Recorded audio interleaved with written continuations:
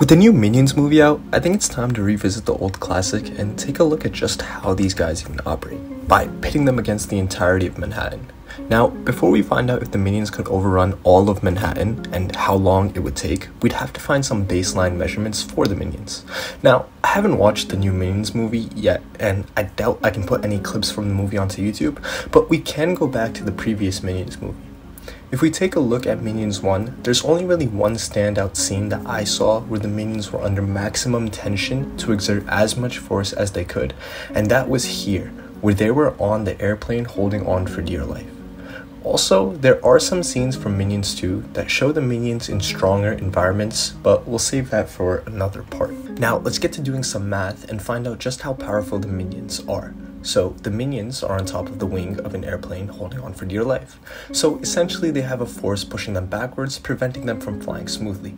Thus, they have to counteract this force with their own strength. So, we'll do some really quick math to just find out how strong the force pushing the Minions backwards is. Then we can find out a possible minimum floor for how strong the Minions are.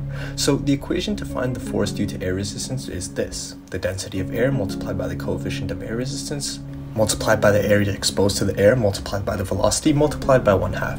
So we can Google how fast the plane is traveling, thus how fast the Minions are moving. So the plane shown here is some plane from the Air Britannia fleet. Googling the speed of a plane like this yields that it must be traveling at around 177 meters a second.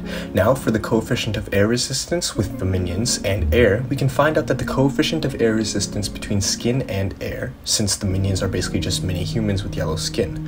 So the drag coefficient between humans and air is anywhere from 1 to 1.3. So we'll take 1.0 as our lower bound to find a minimum floor for the Minion strength. Now we need to calculate the area of the Minions that's exposed to the air. The Minions are about 1 meter tall, and if we assume their heads to have a diameter 1/3 the size of their bodies, then we can use the formula for the area of a circle to find the part of the Minion's head exposed to the air.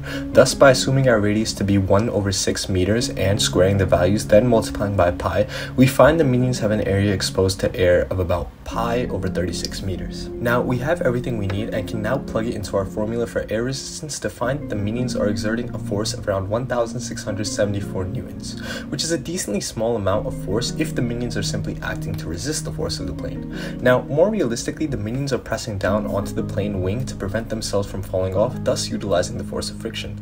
Now, we can actually calculate how strong the Minions are pressing down by knowing that the force of friction will be equal to the force the Minions are exerting on themselves. So the force of friction is equal to the coefficient of friction times the force that is pushing down. If the coefficient of friction between metal and the Minion's human-like skin is about 0.5, then we can multiply our previous force by 2, and we find the Minions now exert a downward force of about 3,300 newtons, which is still relatively small, but I guess it makes sense since this guy wasn't able to hold on, and since the Minion's strength is in numbers. It's also important to note that the Minion's strength is in endurance, where they were able to hold onto the plane for over 7 hours at the same strength value. No wonder they're basically near immortal. So now that we have a relative strength value for the Minions, we can begin to determine how long it would take them to overrun Manhattan, and if they'd even be able to do so. So Manhattan has an area of about 59 kilometers squared. Through Google, we find that there are about 10,400 Minions to exist in Despicable Me. Thus, by doing some multiplication, we're able to find the space a single Minion occupies. From our previous math, we can find that the Minions cover an area of around pi/36 meters squared for a single Minion. Thus, by multiplying that by the number 10,400, the total area that a Minion occupies is around 1 kilometer squared. Now that we've found the force the Minions can exert downwards using their hands, we can find the speed the Minions travel at.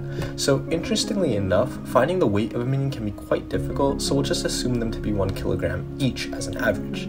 Thus, if we set the equation for the force a Minion exerts equal to the force of air resistance, we can find the max speed of the Minions. Using the values from last time and solving for the velocity, we find the Minions have a velocity value of around 40 meters per second, which is around 144 kilometers an hour. Manhattan is about 2 kilometers wide and around 22 kilometers long. Thus, the Minions can cover the entire length of the island in 9 minutes, then move to the left to cover the left side in around 25 seconds, then wrap around once more to get back to where they started in 9 minutes, leaving destruction in their path and destroying much of the things around them. This gives the Minions a Manhattan time of around 18.5 minutes, which is still faster than any of the trains that run here.